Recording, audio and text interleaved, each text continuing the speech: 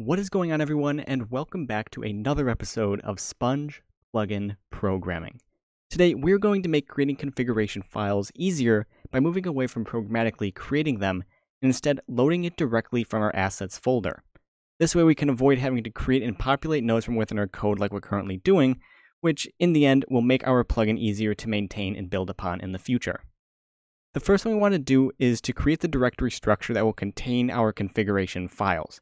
And to start this, let's go to our main directory, and within that, we want to create a directory called resources. So we will right-click on this, go to New, Directory. We will call this Resources. And within that Resources directory, we want to create another one called Assets. New directory, Assets. And once again, another directory called Sponge Skills, or whatever you named your plugin.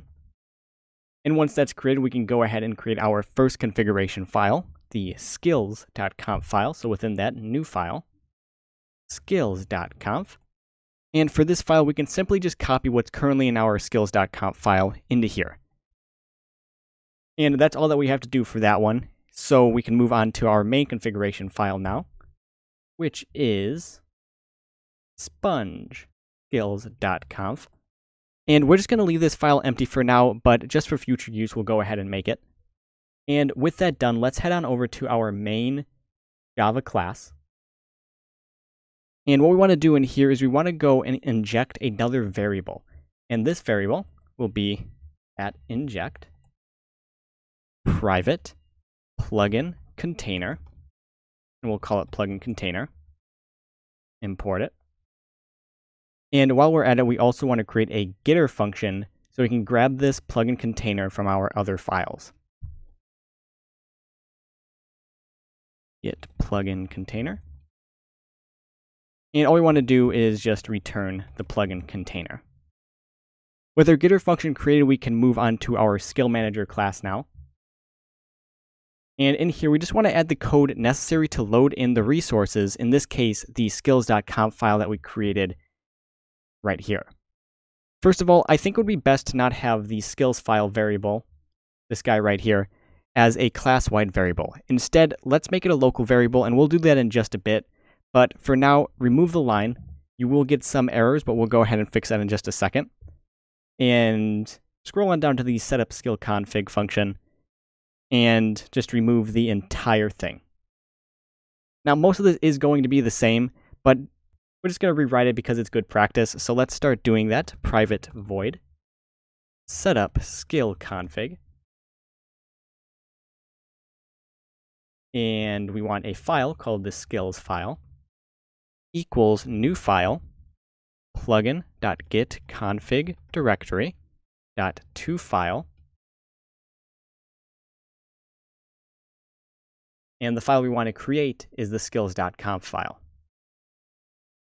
And we also want to create a loader variable, which is equal to the hocon configuration loader .builder .set file to the newly created file just above it, the skills file .build. And now we want to go about actually loading in our skills.conf file from our assets folder and transfer that stuff to the actual file within our configuration directory for our server. In order to do this, we want a try-catch block that's going to be looking or catching an I/O exception. Because we are dealing with input and output, there is a possibility of that input and output throwing an exception. And if an exception does occur, we want to go ahead and warn using logger.warn. And we can just say something like an error occurred while setting up the skills configuration file. And within the try block, we want an if statement that's going to check to see if the skills file exists. So exclamation point for not skills file dot exist. This is just checking to see if the skills file does not exist. Then we want to grab the skills file from our assets folder and copy that to our skill file here. And this is as simple as doing plugin.getPluginContainer That's our getter function that we just created a little while ago. .get asset. And the asset we want to get is skills.conf. This will go ahead and grab the skills.conf file from our assets folder here, which we just created a little while ago as well. And we want to do .get .copy to file. And we just want to copy it to skillsfile.toPath. And outside of this if statement, we just want to do skillsconfig equals loader.load. Our new setup skill config function will now load the file directly from our assets folder, meaning we no longer have to generate it from within our code. And that's not the only great thing about this. Since the file already contains the skill information, we're now able to remove the 2 skill files we created earlier, as well as all the code that depends on those files. Let's go ahead and do that. We can remove the mining skill class,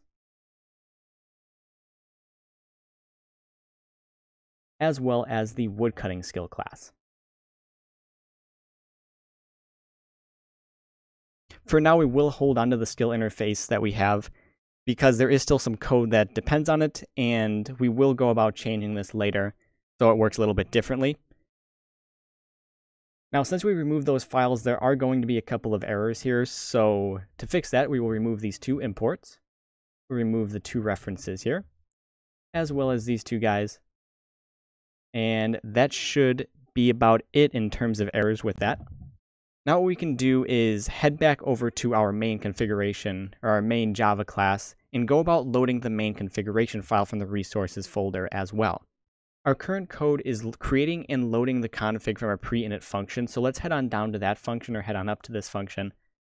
And let's remove the code that does that and replace it with a function call instead. And we'll just call this setup config.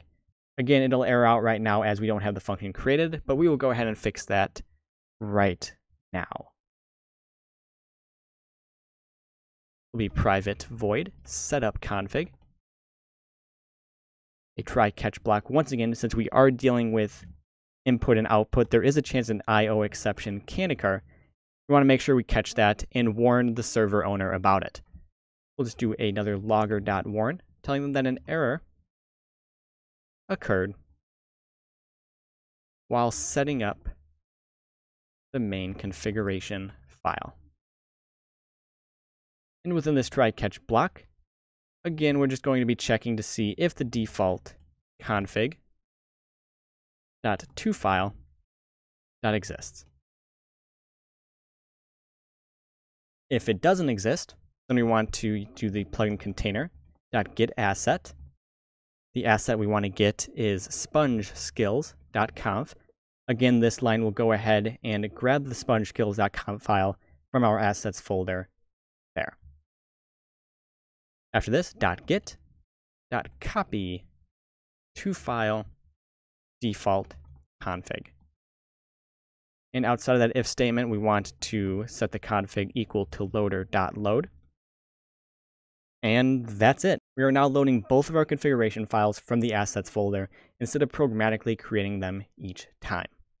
Now, before testing this, make sure that both of your skills and SpongeSkills configs are removed from your config folder, because without doing that, we won't be able to see to make sure that our new code here is working properly. So go ahead and do that if they're not already deleted. What will happen now is when our plugin loads, it will now copy the configuration files from our resources folder instead of generating them from within our code like they were doing previously. So let's launch up the server to see if this is actually working how we want it to work. If everything worked properly, you shouldn't notice a difference, and you should still be able to see that the skills.conf file and the spongeskills.conf file are being created properly. And if we go about opening up the skills.conf file, you should still notice that it has the same exact contents as it did previously. With all of that working properly, that will conclude this episode. If this video was helpful to you, please hit that like button and consider subscribing. And as always, thank you for watching, and I hope to see you next time.